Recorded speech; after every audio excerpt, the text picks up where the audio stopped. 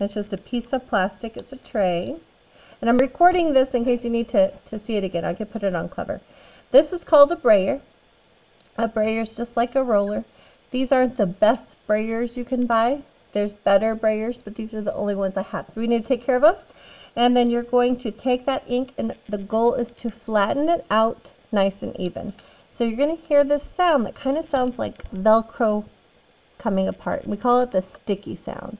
So when you hear the sticky sound, don't say anything, just give me a thumbs up, okay?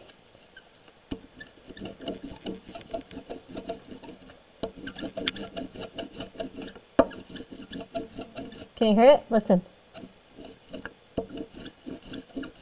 Like Velcro? Okay.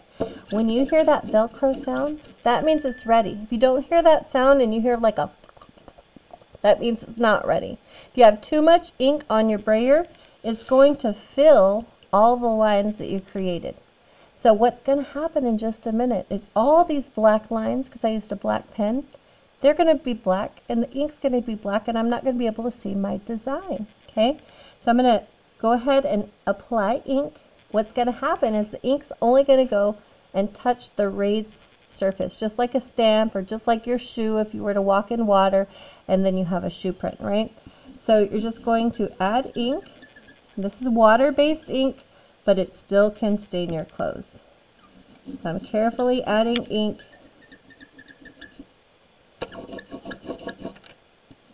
It's like a thirsty paintbrush. You might have to add a little bit more. Okay, this part's kind of tricky because you don't want to touch the ink, so you're going to have to touch the underside.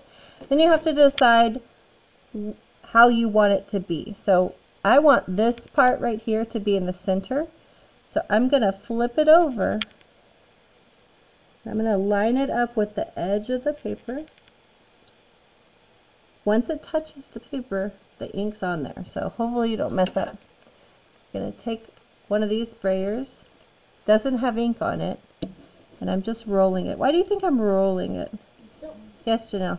So the ink does some of it stays on there and some parts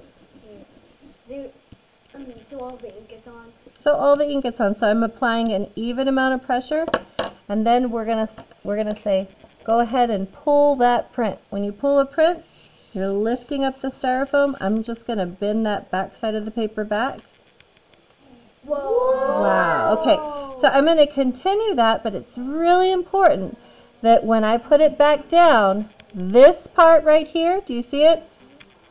Is there. Do you guys see? So I'm going to do that real quick so you can see. Inking. Listen. Are you hearing this sticky sound? Yeah. A lot or a little? A lot, but the squeaking kind of gets rid of it. Yes, the squeaking gets rid of it. If you have a different, more expensive brayer, it might not squeak like that. If you don't have enough ink, what do you think could happen to your print? It won't work right. It will be faded. Who said that? And who said it won't work right? You guys are both right. So I'm going to really look at it because I need to make sure that this part matches up with that part. I'm going to go ahead and line it up with the edge of the paper. If you line up with the edge of the paper, you should be good because this square is 4 inches and the paper is 8 inches. Okay? I'm a little bit off, but that should be okay.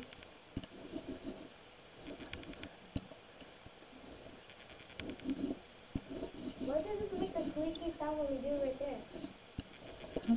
Different brayer. Maybe they took a couple more seconds on that one. Okay, now I'm going to pull the print.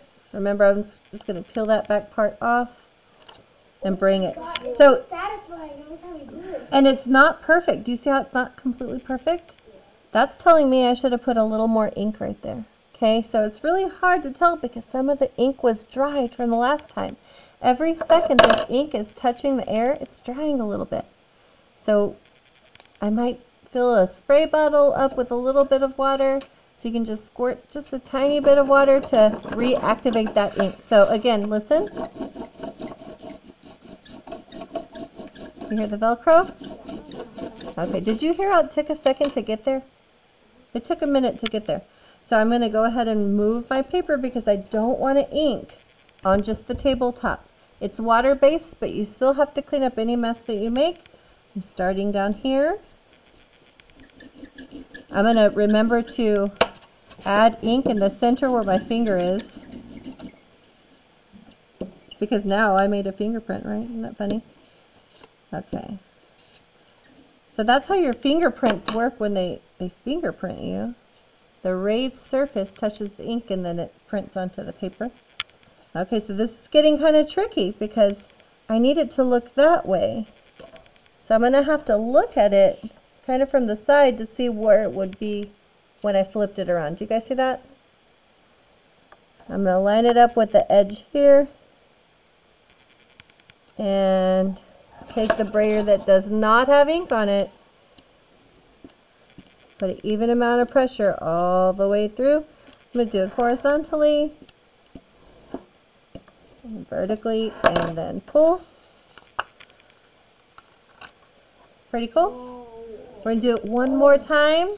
And the reason I'm walking you through this, because we're going to all be at different steps. Please do not rush. Do you hear the stick sound? No. Not really. So we're just going to add a little bit. So just imagine that you're brushing your teeth in the morning. Is she supposed to be at coding club? Yeah, I am. Is she? Or is it canceled today? Okay. Are you going to stay in here with us? Come on in. Okay, so what are we listening for? Thumbs up when you hear it.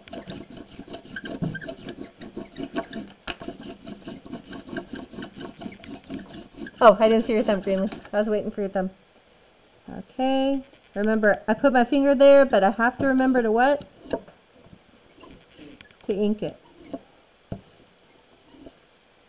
It's messy, I'm sorry. You can wear an apron if you want.